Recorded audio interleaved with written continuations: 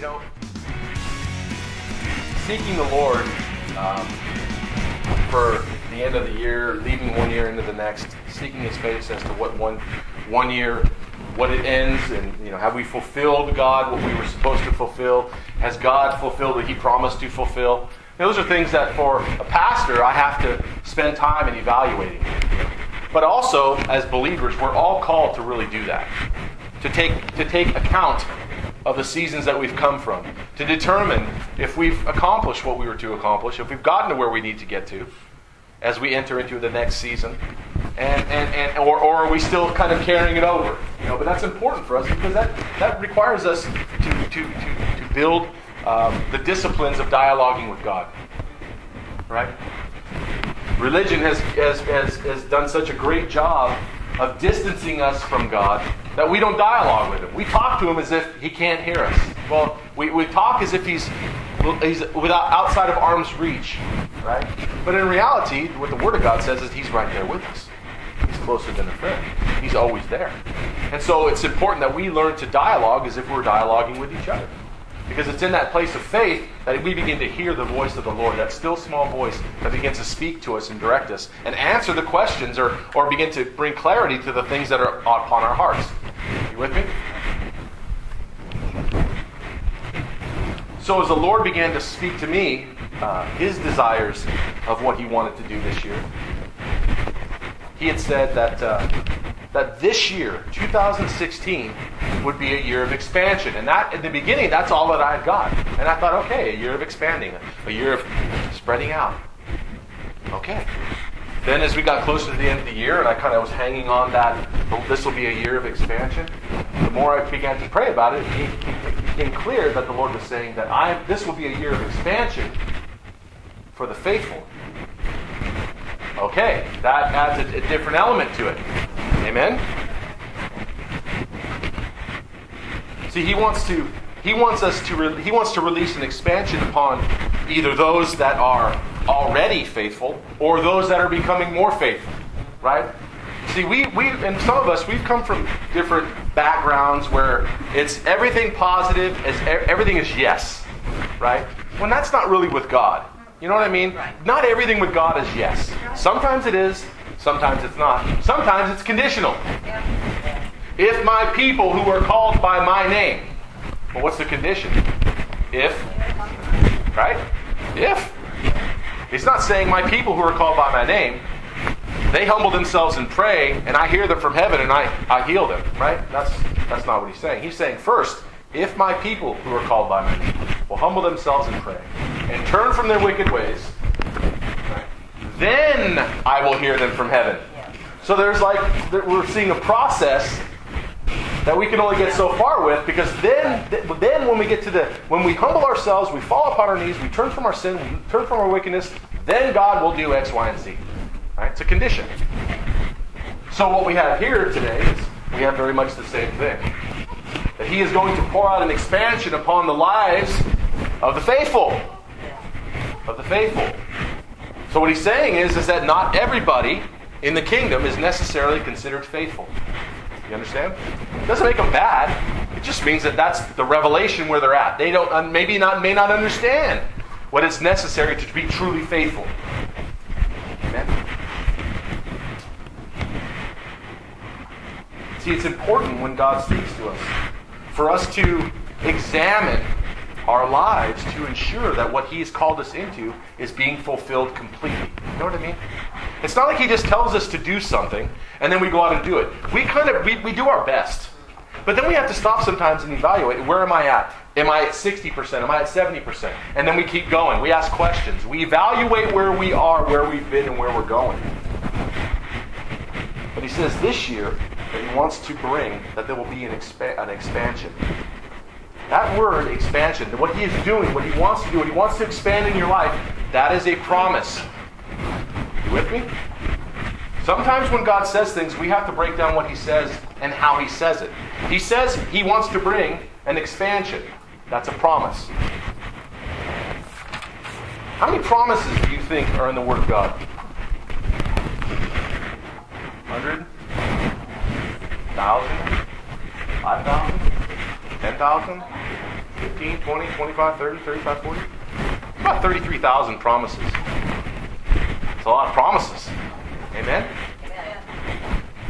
And not every one of those promises is just a, here you go, here you go, here you go, here you go, here you go. Now that's a mess. That in and of itself is a system of belief. Name it, claim it. Blab it and grab it. Right? Blab it and grab it. But we can all testify that type of mentality doesn't really work. I can't say that I want a Cadillac and I'm going to sit there and pray for a Cadillac and it's going to manifest itself. Amen? See, but for us this year, He promises an expansion. Expansion means the act of expanding or spreading out by force or by heat. Now it's interesting when I looked at the definition, because I understand what it means to expand things with heat. But it's interesting when we think of God, that He does the same thing. He purifies with heat. He tempers with heat. Right? Metal expands and contracts and expands and contracts and expands and contracts. And if the metalsmith knows what he's doing, then he can temper the metal. If the metalsmith doesn't know what he's doing, then he weakens the metal. Amen? Am I talking to some engineering people who understand metal? Lynn, Gene, right? You guys may understand that stuff a lot better than I do. But the reality is this. God does the same things with us. He heats us up. He pounds on us. He expands, He contracts, and expands and contracts, and it tempers us. Why? Because then the next thing we do for God, the weight that we're holding in the realm of the Spirit, now is we're more able to bear the weight because now we've been tempered for the next thing. Follow me? But what is God expanding? What is God expanding for you? He's expanding, and I'm saying this clearly for everybody to hear. He's expanding everything that can be expanded in our lives. He is expanding everything that could be expanded in our lives. Everything temporal and everything eternal, God will be expanding this year. See, temporal means everything relating to the world, to our lives, to right now. Temporal means this time, this place, this space, right now. Eternal is without beginning or end, lasting forever and always existing. See, God will be expanding things this year pertaining to us, but in our flesh, we attempt to define what would be expanded in our natural lives. Have you ever understood? You know what I'm saying? When you hear something like that, immediately you start thinking, my finances, my health, my relationships, my jobs, my contract. Right? You think that it's about this, temporal. And it is to some degree, but this isn't what God's most concerned with. He wants us to be happy. He wants us to be comfortable. But on the other side of the planet, somebody is happy and comfortable, but they don't live anywhere as comfortable as we do. You know what I mean? So really, God's not too much concerned about how well this is taken care of in this life. He wants us to enjoy it, but that's not really what His real drive is. Amen? Because He loves people who have nothing, and He loves people who have everything. Right? Yeah. And there's no variance in between. Right? See, but all of those things, knowledge and wisdom, all of those things will be increased in 2016. But what I believe God wants us to look at this morning is more of what does that look like from His eternal perspective. And then we do that, I want us to look at that. I believe God wants us to look at that for one reason. And I found the scripture in Matthew chapter 6. Matthew chapter 6. And it starts in verse 32. It says, and after these things the Gentiles seek. This is Jesus speaking. He says, for your heavenly Father knows that you need these things. Verse 33. But seek first the kingdom of God and His righteousness, and all of these things will be added unto you. Jesus is trying to let the disciples understand that the most important thing we can do is seek God first. Because when we seek God first, all the stuff that we want to expand in our life, that's just a given. That's default. You understand what I'm saying? Everything that we do spiritually, if we're seeking the kingdom first, and that's our drive and that's our focus, then all the stuff that helps us, right? That helps us is a given. Excuse me, fighting a cold or a cough or whatever. See, God wants us to see the world we live in, naturally and spiritually, from an elevated perspective. He wants us to see things from up above the goings-on of the world. He doesn't want us to focus on everything that we can see temporally. He wants us to see things from His perspective. Because when He sees things from the top of a mountain, He sees where you left in your house, and He sees where you get to in work. He sees the path between. And that's in every aspect of our lives. He wants us to be able to see things from there. He doesn't want us to see everything from the perspective of driving on the road. You understand what I'm saying? So when we get more focused on the heavenly side of things, we begin to see things from a different angle, but we see more of its completed form. With me? See, when we do that, that causes heaven to invade earth in our lives. You understand what I'm saying? It causes the things of the kingdom begin to invade the things of this world in our personal lives and begin to change them and radically shift them.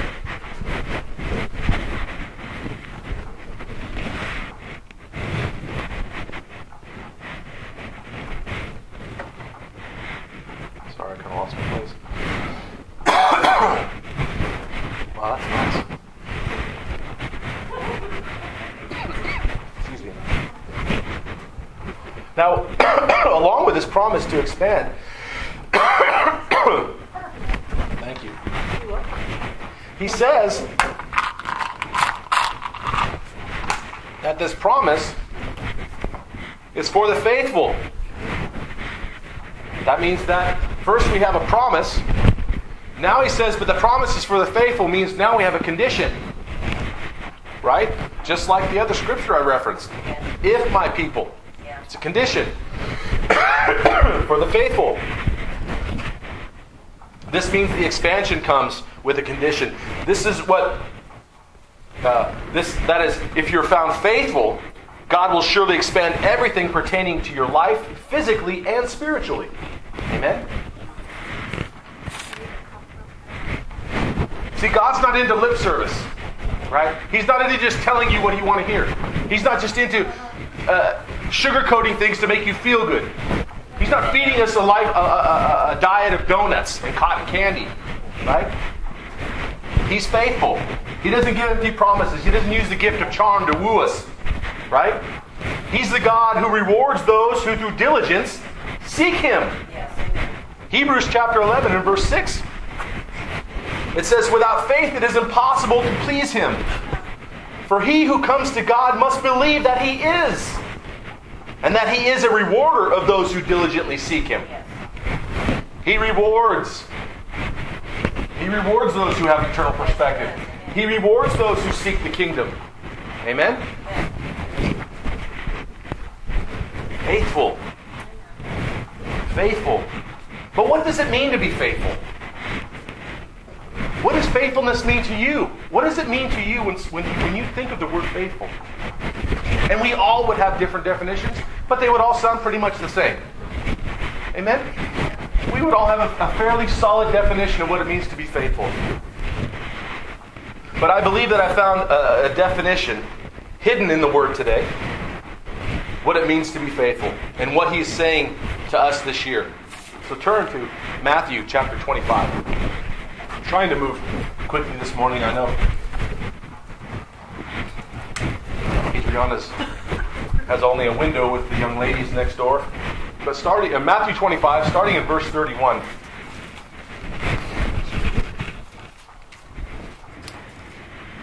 Jesus he's going through a discourse of parables. And now He comes to another parable here. It says in verse 31, and when the Son of Man comes in His glory, and all the holy angels with Him, then He will sit on the throne of His glory. All the nations will be gathered before Him, and He will separate them one from another, as a shepherd divides his sheep from the goats. And He will set the sheep on His right hand, but the goats on the left. Then the King will say to those on His right hand, come, you blessed of my Father, inherit the kingdom prepared for you from the foundations of the world. For I was hungry, and you gave me food. I was thirsty, and you gave me drink. I was a stranger, and you took me in. I was naked and you clothed me. I was sick and you visited me. I was in prison and you came to me. And then the righteous will answer him saying, Lord, when did we see you hungry and feed you, or thirsty and give you drink? When did we see you a stranger and take you in, or naked and clothe you? Or when did we see you sick or in prison and come to you? And the king will answer and say to them, Assuredly I say to you, inasmuch as you did to one of the least of these my brethren, you did unto me. Then he will also say to those in his left hand, Depart from me, you cursed, into everlasting fire, prepared for the devil and his angels. For I was hungry, and you gave me no food, and I was thirsty, and you gave me no drink. And I was a stranger, and you did not take me in, naked, and you did not clothe me, sick and in prison, and you did not visit me. Then they also will answer him, saying, Lord, when did we see you hungry or thirsty or a stranger or naked or sick or in prison and did not minister to you? Then he will answer them, saying, Assuredly I say to you, inasmuch as you did not do to one of these least of these, you did not do to me. And these will go away into everlasting punishment, but the righteous into everlasting life. See, we see Jesus describing the final judgments. When he judges mankind, he separates the sheep from those who refuse to be led. Goats are not led, goats are driven. They're not led. So he separates them. Those who are rebellious, he puts them on his left side. But he brings the sheep of the Lord on his right. Then he addresses those who he beckons. I love that. It's the king. Stretches out his hands and says, Come, you blessed of my Father. Well, who are they? The faithful. The faithful. What makes them faithful? Right? What makes them faithful?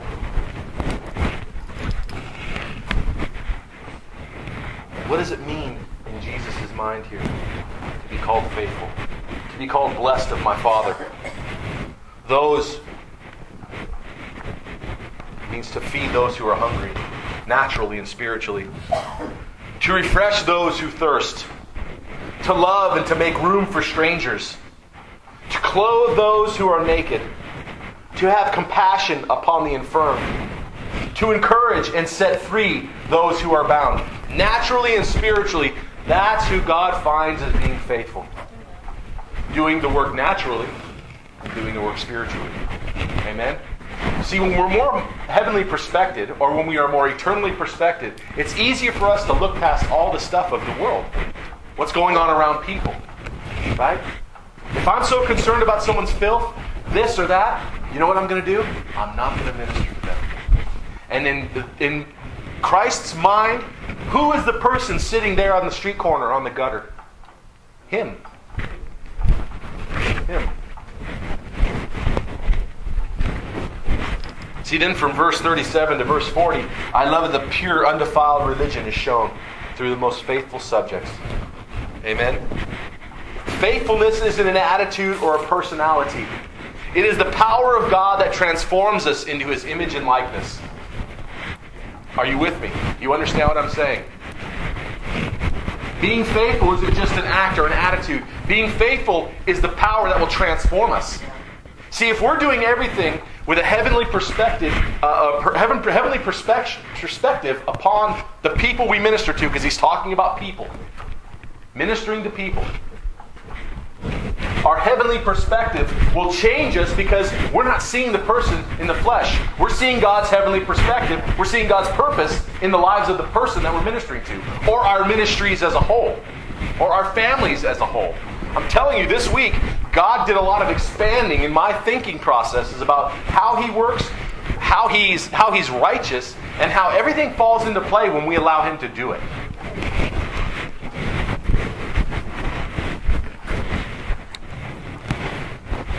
See, there are people, multitudes of people around the world, that don't have what we have. And when I say that, I mean they don't have a place to worship in. They don't have the Word of God to chew on every day of the week. They can't. They could be killed for it. So they receive with hunger a revelation from somebody who has the wisdom to teach them. Then they take that revelation, as simple and as childlike as it is, and they go out there. And they just apply what they knew. Right? They're saying, I don't know everything else, but it doesn't matter. What I do know is this, and I'm going to apply this to my life. And what happens? People are being radically transformed. People's lives are being radically changed. And it's not because of the people, what they know. It's because of how little they know. It's because of that grain of sand of faith that they have. You understand what I'm saying? They get out there and they apply what they've learned, and God does radical things. And it's not because they're pedigreed or PhD'd or theologians or they've gone to all these seminaries. They don't know anything naturally. But man, spiritually, they make things happen. Amen? Because they are faithful. See, God looks for the faithful. And when He finds somebody who's faithful, He has no guile in their heart, they're not shooting for promotion, they're not looking for their ministry to be acknowledged, they're not looking anything within themselves. But they're faithful to serve God, and what happens? Man, He'll pump everything He can from people. He'll line up the most uneducated person with the richest man who just flies in with his jet, sees what he's doing, and dumps millions of dollars into something to make it happen. Because of the person's faithfulness, not because of what they know. Amen? Hebrews says that God is ever faithful. Amen? And because of that faithfulness, we also must remain faithful. Right? Luke chapter 19 and verse 17. Jesus says, "Well done, good servant. Because you were faithful in a very little, have authority over 10 cities." That's kind of a cool promotion. Have authority over 10 cities. That's pretty big. Can you count 10 cities in this region and say, now you went from just being faithful with a little bit of money, and now the guy says, you're that faithful? You're going to govern what? Corona, Riverside, Elsinore, Temecula. I mean, come on, we're talking 10 cities in this area. That's big.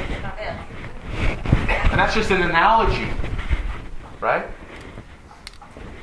Faithfulness produces multiplication. Remember that. Faithfulness produces multiplication. You are faithful with a very little. And since you were, govern 10 cities. Right? See, when we remain faithful, God will ever expand the authority of our oversight. Ever expand the governance that He's put before us.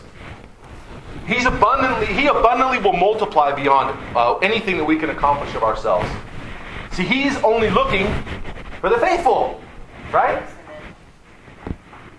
He's only looking for the faithful. Those who will feed the hungry. Those who will refresh those who thirst. Those who will love and make room for strangers. Who will clothe the naked. And who will have compassion upon the infirmed. Who will encourage and deliver those who are bound. Those are big shoes to fill for us in 2016. You know what I mean? It doesn't sound like much, but it is quite a calling. That He wants to expand our lives. He wants to expand our ministry. He wants to expand everything about our lives. He just requires our faithfulness. Amen? He doesn't require our finances. He doesn't require our anything that we would have to give of ourselves to be able to accomplish. Right? We don't have to pay Him to receive from Him. Right? Like Simon. Oh, I'll give you money. You can give me this anointing. Right?